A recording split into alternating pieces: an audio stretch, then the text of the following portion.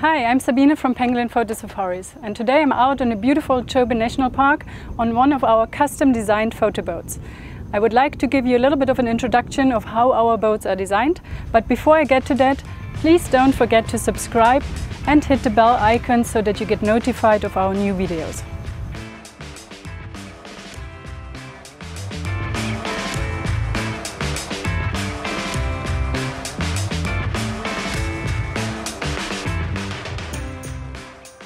When you come to the Chobe to visit us, I would like to show you what you can expect from our photo boats. Our photo boats are nice and long, 9 meters and about 2.2 meters wide, so there's plenty of space even for your camera bags to put down. And then we have 8 equally spaced chairs in the middle of the boat so that every guest has the same opportunity for taking pictures.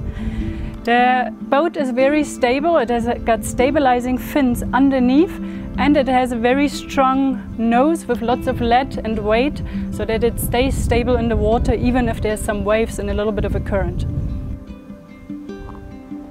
Our chairs are rotating 360 degrees, which is great, so you can move in each and every direction wherever your animal is going to be at. And then we have those really nice mounts where you can mount your camera on with an AK Swiss plate. If you don't have one, we'll supply you with one. If you don't have a camera, we also supply you with one and a nice big zoom lens. And once you've mounted your camera, you can adjust to every person's height and size.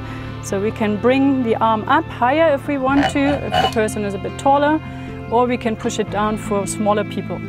We can also rotate in each and every direction with our camera to be able to follow the subjects. We also have a roof that covers the entire length of the boat, and I'm often asked if that would obstruct us taking birds in flight, for example.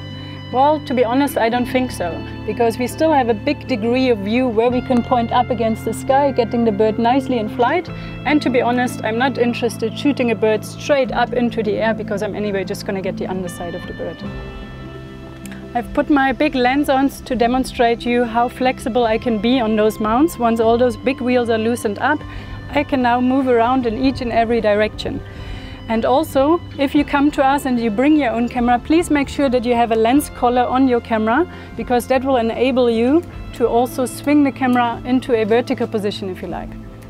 I'm joined here by Toby now to demonstrate you, even if there's 2 people sitting next to each other with big lenses, how easy you can turn right next to each other without hitting each other. In between the stops, you also have the possibility to tighten those wheels so that you can just leave your camera be without worrying about it and maybe have a hand-free to have a drink. Then you can just leave it be, even move around and stand up.